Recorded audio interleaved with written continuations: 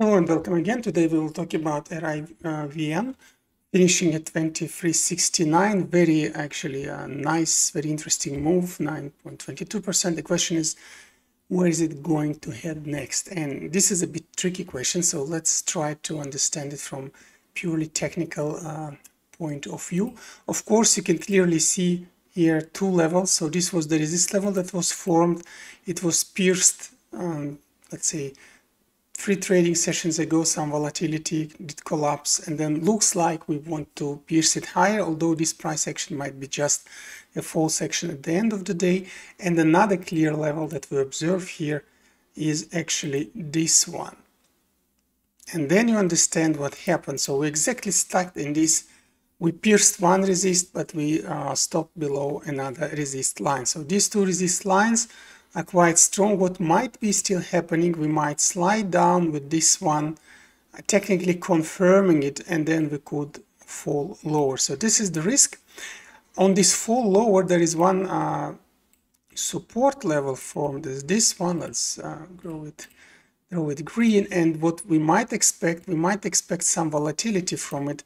And if this would be happening, then the price target will be all the way till this resist line if we continue it. So two types of trading here. If we stay above this line, let's call it line number one.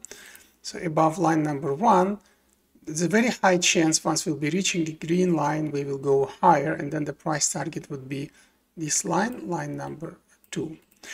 But if we pierce below and we stay lower this one, and even worse, we stay lower the green line, well, this inevitable descending, we will retest moving average 200. Again, we can even pierce it further. So then I would wait for development of candles and overall situation.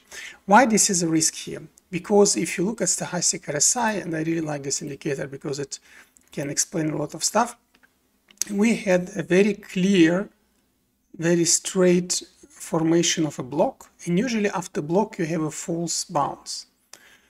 This one looks to be not a clear false bounce like we were having here, but with some volatility, because already you can see the distance between blue and red lines is increasing, meaning it can be spiky a bit, so it might be volatile here. And if this would be happening, it means that we will decline. But also what might happen, this volatility could be actually ascending, and then we will see it will actually follow also the development of the price. So we will see if it go high, the volatility, it will be going up. If it will be descending, then it means that we go down. And from price point of view, it's actually definer is that are we going to bounce on top of line one, or we are going to bounce below the green line.